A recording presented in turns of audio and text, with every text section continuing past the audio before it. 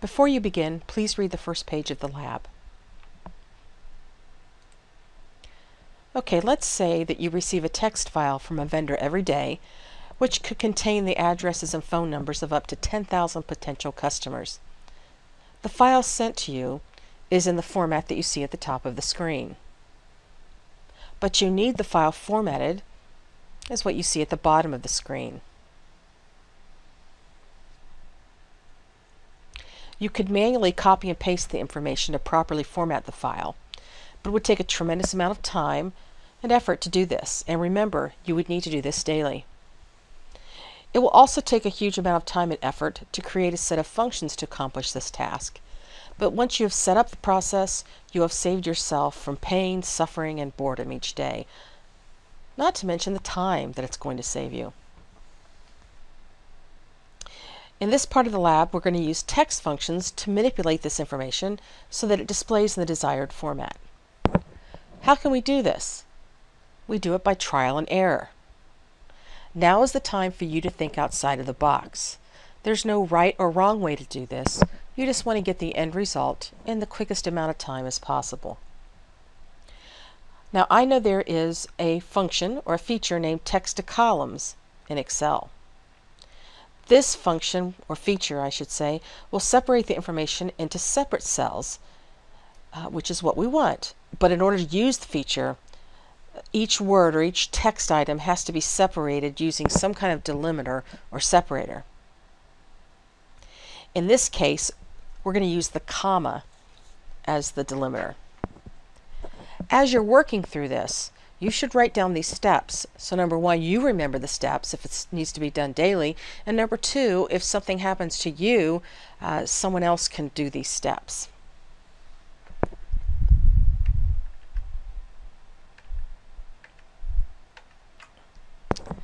Okay, the first thing I want you to do is open up Excel, and I want you to create a file called Prospective Customers.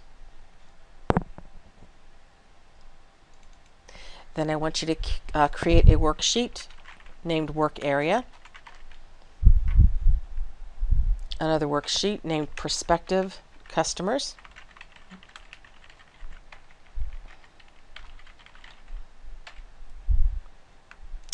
in the Work Area worksheet, we will use that to manipulate our data, and after we have manipulated all the data and we have the final format, we will put that into the Prospective Customers worksheet.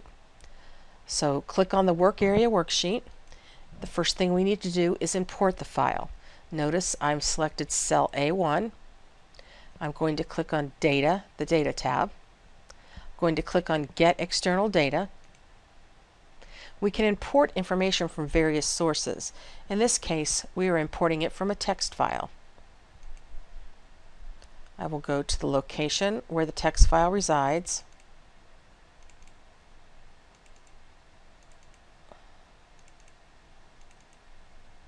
I'm going to import the customers1.txt file. Keep the default. You're putting it in A1, and there's our information.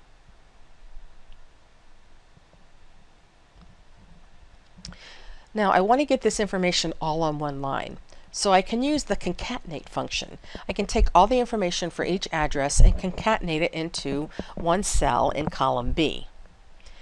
However, if you notice, in cell A2, it looks like there is an indentation. Do you see the indentation and then you see the 1?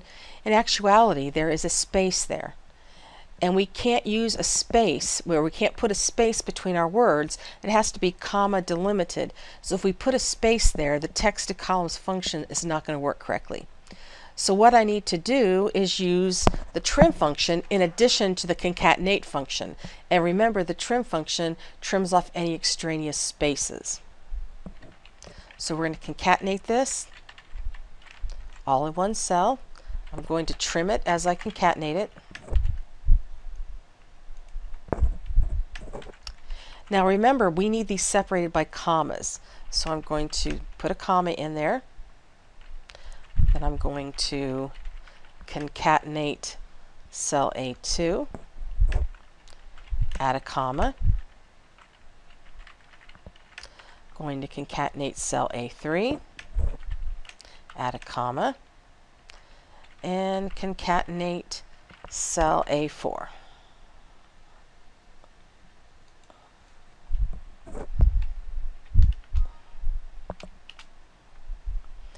Okay, I had an error there, and it must have been an easy one because Excel found the answer. There was a syntax error in there. Excel found the answer and just fixed it for me.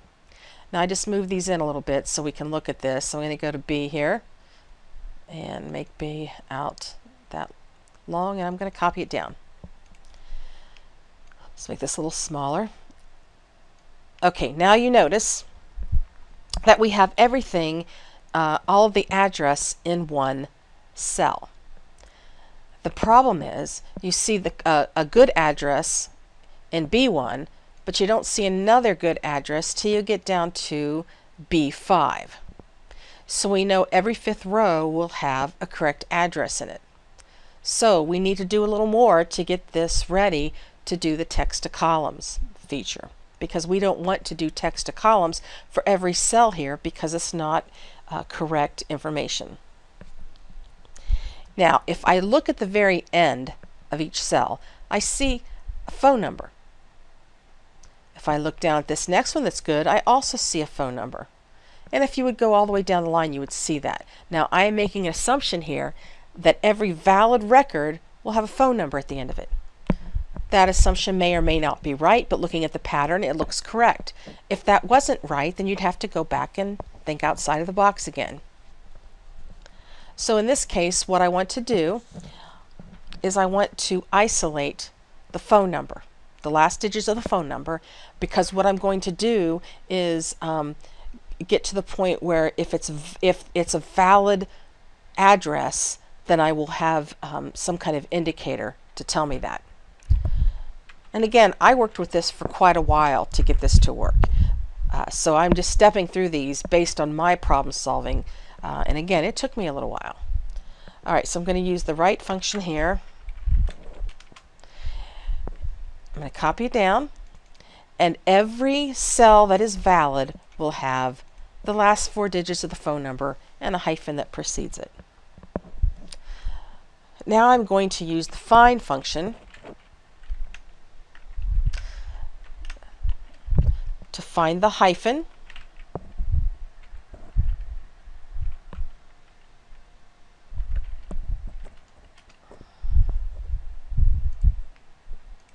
And now any cell that has a hyphen in the first position will display the number 1. Any other cell will display an error message. Now there's something that we can do with this to isolate the good addresses.